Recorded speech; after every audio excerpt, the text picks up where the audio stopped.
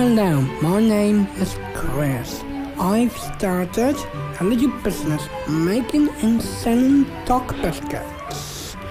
And if your dog would like to try them, then get your dog to ring me on Woof Woof or email me at chrisdogtrees@gmail.com. Or you can buy them down at the Wild Pear Cafe in Parklands Bar Block. Chris's K9 Krunchies! How much is that dog in the window? The one with the And part of the relationship that a showmaker's sponsor has is that they get an ad, which is the opportunity to promote what they do and show that they're in support. So Chris has made his own advertisement for Chris's K9 Krunchies, letting people know what the product is, that it's all handmade by Chris himself, and where they can buy them. Okay, let's get into it. So he's already a man who has a passion for music, and he's created a show which is a half hour called My Kind of Music, and he introduces the artists and their songs of the music that he loves. Good afternoon, and welcome once again to My Kind of Music. This time we're going to play the songs on the live feed by playing a Mary Dove song called As Time Goes By.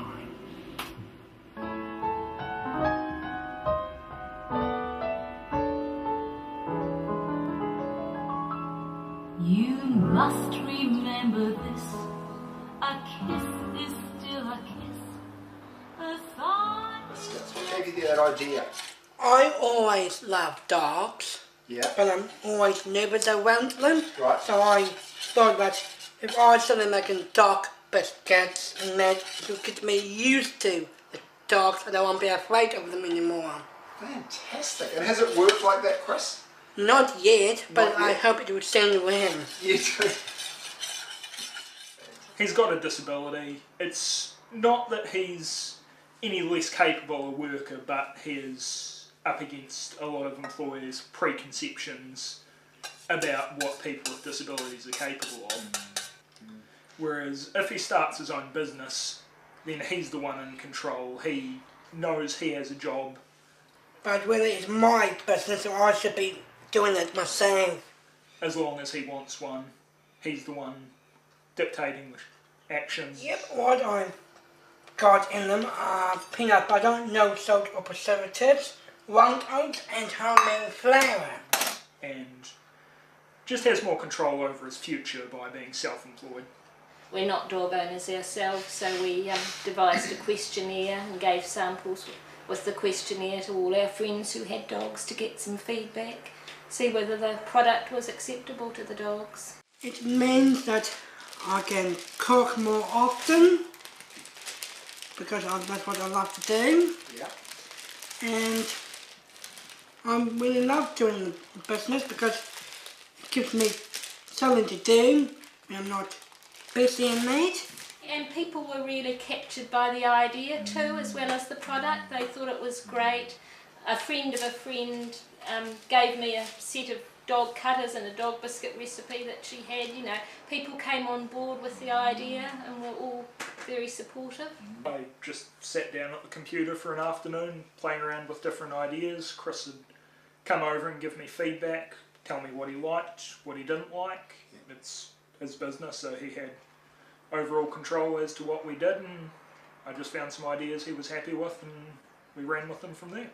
I sell them at the SPCA. Yes. I sell them at the Plymouth District Council. Yes. And I also have some, at the Wild Pear Cafe in Parklands Bar Block. So have you got any plans for what you'd like to do when with all the money that you make? Yes, I do have a plan.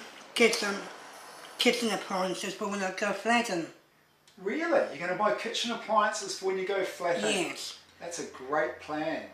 Well, the initial setup costs was $50, and that covered the cost. We bought some bone-shaped dog cutters off the internet. That covered the cost of the cutters, the packaging materials, labelling materials and ingredients. And Chris sort of repaid that within the first month from sales. he was able to interact with some of his customers, meet people face to face, and essentially provide some personality behind the product. We found he was able to sell it really well in person because people were able to come along and meet the creator. Chris does the record keeping for the business too. He records all his expenditure in and expenditure out, and he also keeps a baking diary where he records a date that they were baked and the batch number, because that is one of the few regulations for pet food, that you need to keep a record of batch numbers and that. So he does all that record keeping, and that's another skill he enjoys. I'd say far ahead. I mean, as it's been said before here, that if our family can do it, well, anyone can do it. We're just an ordinary family. Any advice you've got, Chris? If they want to start their own business, just go for it and give it a go. Because it's what I did, and I'm loving it.